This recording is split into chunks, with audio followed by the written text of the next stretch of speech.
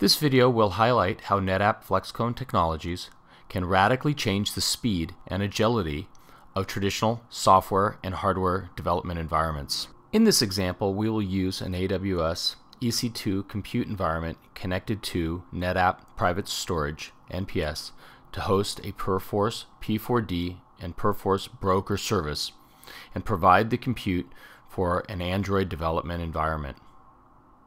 We will first launch the EC2 instance from the AWS web console, then mount the NPS from a PuTTY terminal window, then start and verify the Perforce P4D and P4 broker services are running. I'll now show how NetApp's open source P4 Flex broker scripts add NetApp Snapshot and FlexClone technologies to the Perforce command line environment. Once the P4 and P4 broker services are running, we will log in as user Bob and list the available volumes using the P4 Flex Volumes command.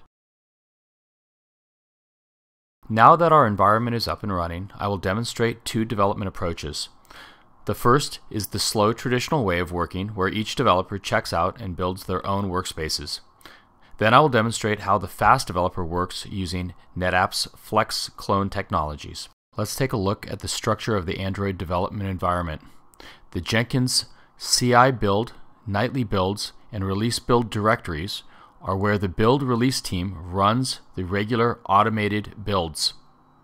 Users work in a user directory where they create their personal workspaces in their respective named directories. This demo highlights three team members: the slow developer, Bob, the Jenkins CI owner, also known as Bob the Builder, and the fast developer. Now let's take a look at how the slow developer works. Like most developers, he creates a new workspace directory.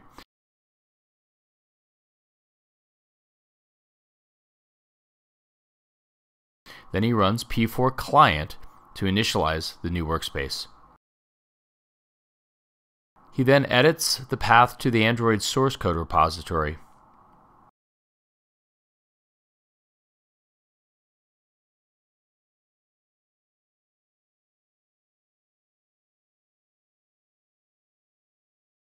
Then the developer runs P4 sync to check out the Android source files. Now this is going to take a while, so the slow developer heads towards the coffee machine while he waits for the files to copy from the source repository to his workspace. Now let's take a look at the NetApp methodology for accelerating development. Bob, the builder, is responsible for managing the Jenkins continuous integration build environment.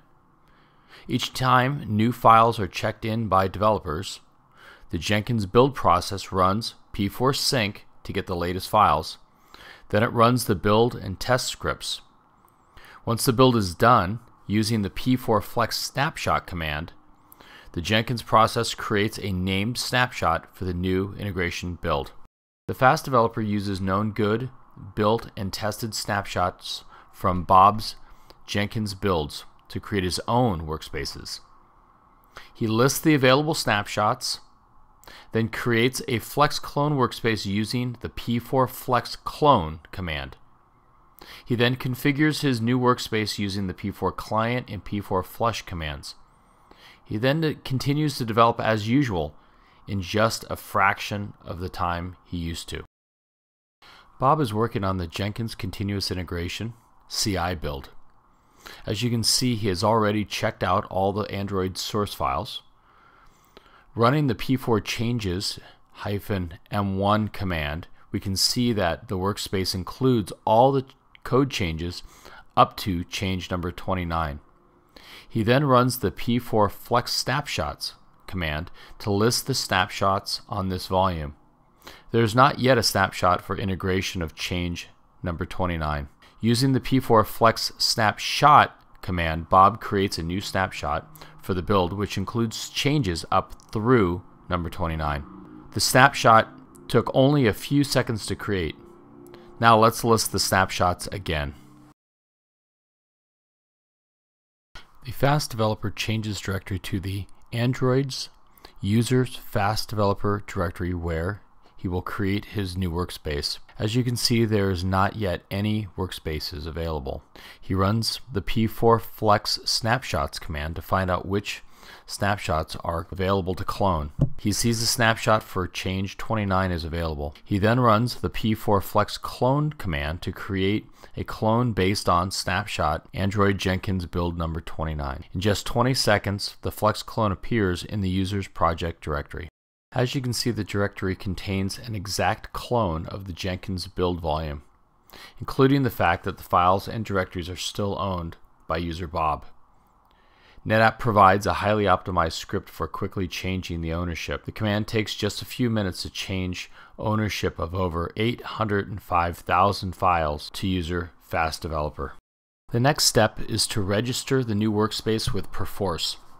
Start by editing the .p4 config file to change the owner and P4 client names. Then run the P4 client to complete the configuration.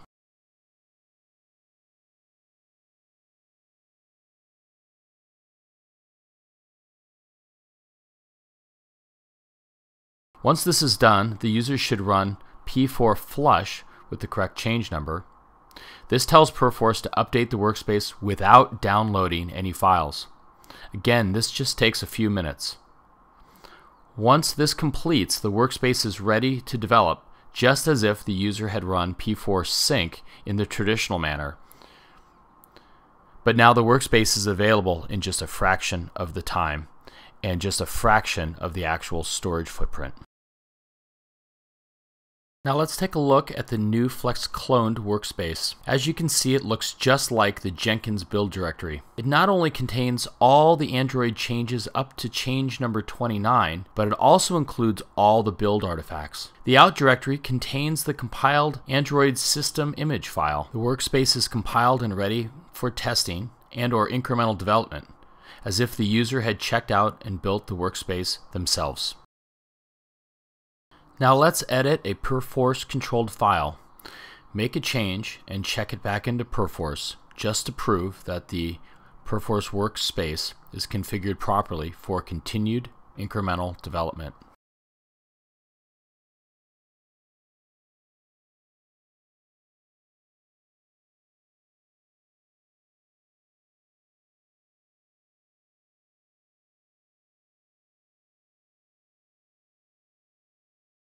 We can use the P4 FlexClones command to see a list of the FlexClones and how much space the clones consume. As you can see, the parent volume takes up 67 gigabytes, but the FlexClone only consumes 18 megabytes. The split estimate number is the amount of storage shared between the parent and the clone. Subtracting the split estimate from the FlexClone volume, you get the actual space consumed by the FlexClone. In this case, it's about 18 megabytes. And the slow developer is still waiting for P4 sync to complete. About 1 hour later, the checkout is done. But wait, the developer still needs to build or compile his workspace before he can begin testing or doing incremental development. Even accelerating this video, the process feels like it takes a long time. Time for the slow developer to get his next cup of coffee.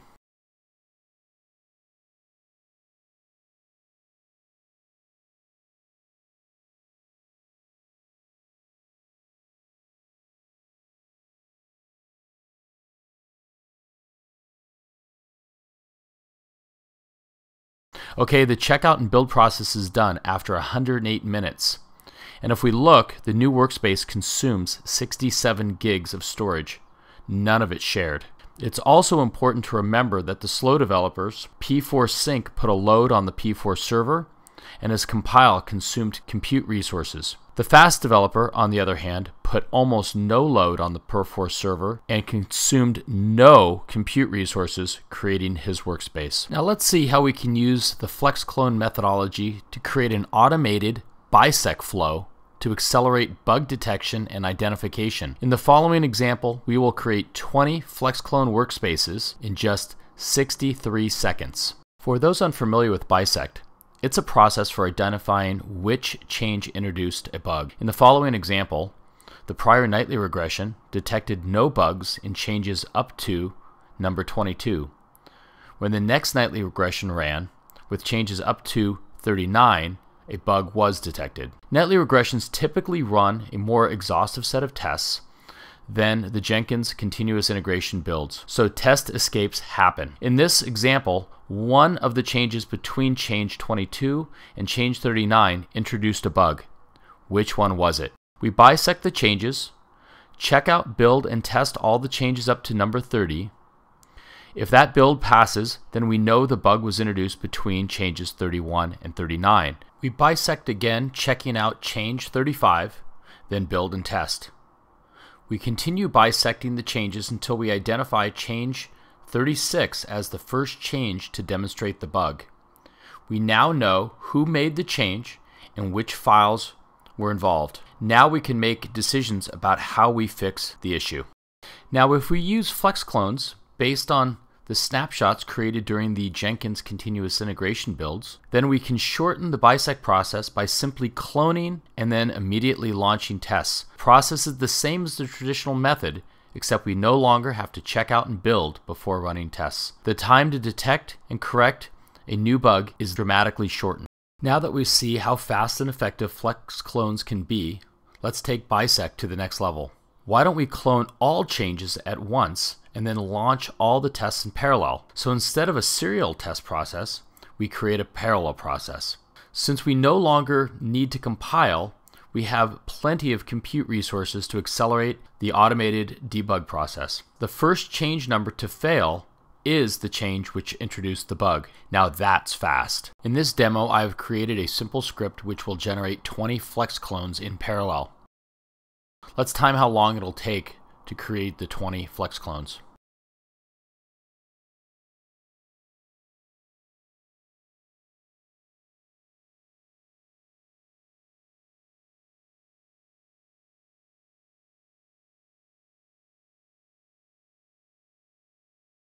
"63 seconds.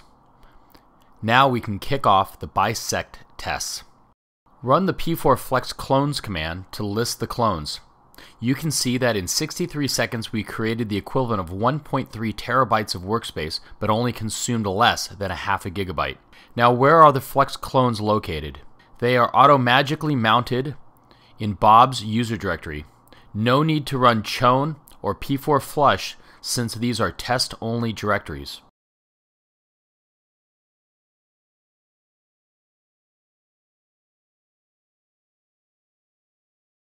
One last FlexClone use model. Many build teams I talk to say that they incrementally compile their CI builds, but they always build their nightly and release builds from a clean checkout. They do this primarily because they don't trust their build or makefile processes. FlexClones can still help. Instead of taking the time to check out the nightly and release builds, you can create a clone of a pre-checked out volume. Create a code-only volume and use Jenkins process to keep the workspace up to date with the latest passing CI build. Then, when it's time to create a nightly build, simply clone the code from the snapshot corresponding to the last good change number. This will save the time and disk space associated with checking out the files. Did you know that you can snapshot a clone and even clone a clone? This means that you can create a snapshot of your nightly and release build volumes and then allow users to clone the nightly or release builds for testing. Now that's cool. NetApp Snapshot and FlexClone technologies integrated into the Perforce P4 Flex broker